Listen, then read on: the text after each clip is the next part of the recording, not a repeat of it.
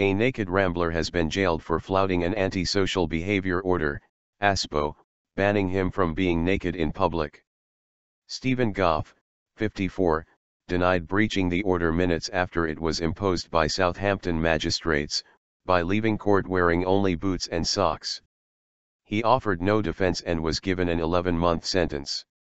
He was not allowed to appear at Portsmouth Crown Court for his trial after refusing to wear clothes.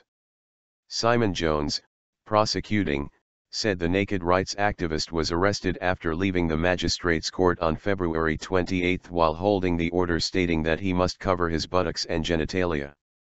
Not tolerated. The court heard that Gough, of Chamberlayne Road, Eastleigh, refused to take clothes offered to him by police. Jurors returned a guilty verdict in less than 10 minutes.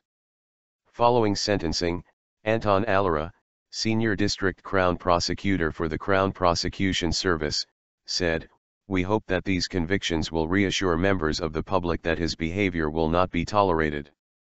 Gough has previously been convicted of 9 public order counts of going naked in public in Hampshire.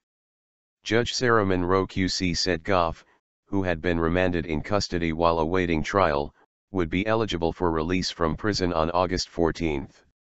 Gough, a former Royal Marine, has now been sentenced to more than 6 years in prison for his belief that it is his human right to be naked in public. He has received 28 convictions, mainly in Scotland, for being nude. Eastleigh Borough Council and Hampshire Police had jointly applied for the Asbo in February. Gough gained notoriety in 2003 and 2005 when he walked naked from Land's End to John O'Groats and was the subject of a TV documentary.